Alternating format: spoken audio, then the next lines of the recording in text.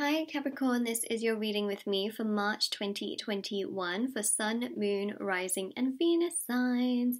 So we're going to have a look, see what's coming through, what messages, information, clarity, energy we have for you, surrounding energies and also the outcome as well. I do that because I'm going to do 4 cards for each aspect and I'll explain it as we go through.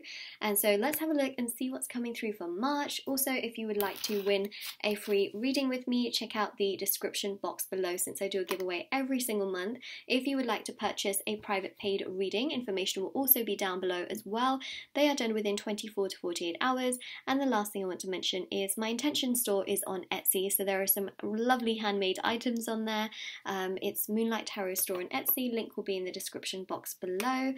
Check out the review section to see how people have seen results with these items, because a lot of people have seen their manifestations come to reality, which is really lovely. So they're on there, there's beaded bracelets, necklaces, anklets, there's also embroidered cards which you can put under your pillow, in your wallet or your purse, there's pom-poms, tassels, there's also divination coins, pendulums, charms, letters, things that you can use, printable tarot cards, there's also face masks, etc. I mean, there's so many items, so just, you know, if you have a bit of time, have a little browse. So that is pretty much on there. So let's see, Capricorn, what is happening on your side. 4 of Swords with Justice. Ooh, that's interesting. A lot of peace, right?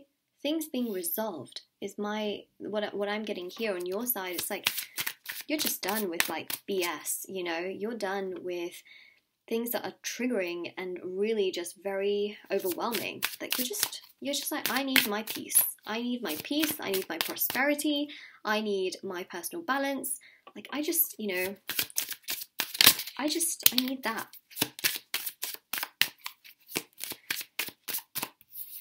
4 of Cups, yeah. See, you're in your own world, you're in your own little bubble, because this is your side of things, right? The 4 of Swords is about resting, retreating, meditating, praying, taking care of yourself, solitude, justice, in your own bubble, making your own life. It's basically about just making things come together for yourself and taking charge of your life. The 4 of Cups as well, being in your own bubble, doing your own thing, putting energy into yourself. It's just a vibe, you know, it's a real vibe, and I think that that is just so significant.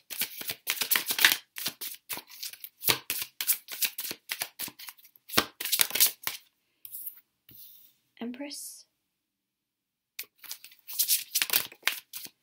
Yeah. Yep. Okay, so really what's happening here is that there have been things that have been unresolved, right? And it's almost like you're thinking to yourself, okay, those things have been unresolved, but there's so much more I can do with my life.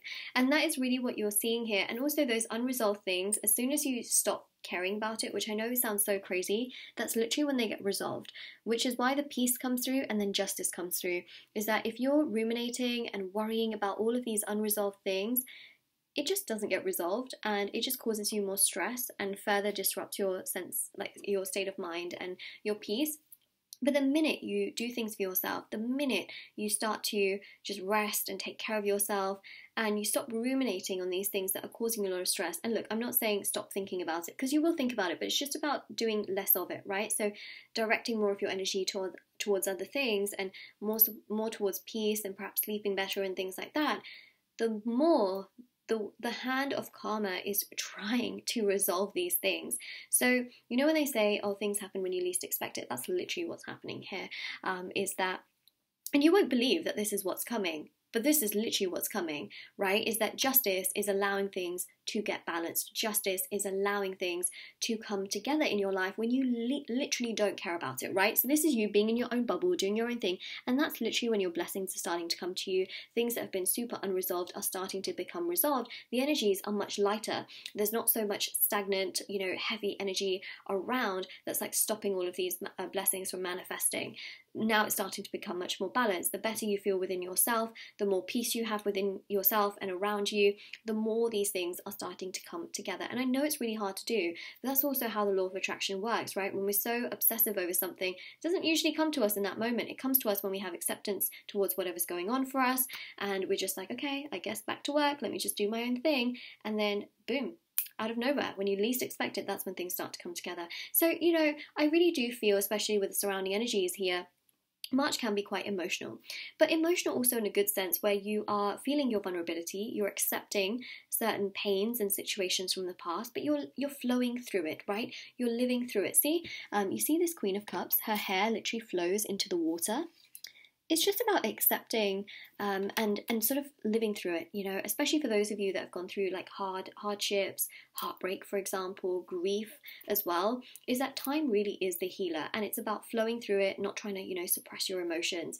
And that's really what I see here with the Queen of Cups, is it's just about accepting the flow of life. And that is also what is allowing you to feel better from within, but also allowing other things to be resolved in your life, especially areas of your life where you feel like, I need that area to come together, you know, so love, career, the home life, finances. Oh, got the Magician there as well, got Mercury energy. Now, Mercury is not in retrograde in March, thank goodness. It's a great thing, you know. So that means that communication with others is much smoother, it's more simpler. Communication with yourself is also much better as well, which is why the energies are so much lighter. We had a Mercury retrograde in February. It was heavy because it was in the sign of Aquarius.